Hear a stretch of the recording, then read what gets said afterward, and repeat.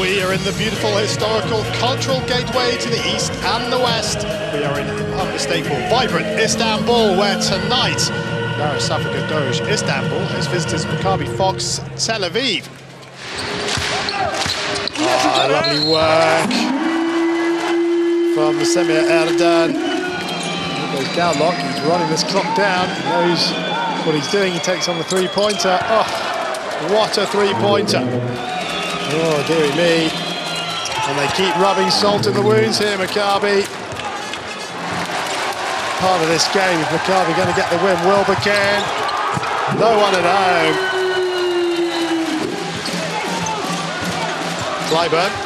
Well, jump shot is the answer. And it's a successful one, and they are back to within single figures now. That's a screen from Everson. I want to make it, almost throws Everson out the way. Everson is there to take the return.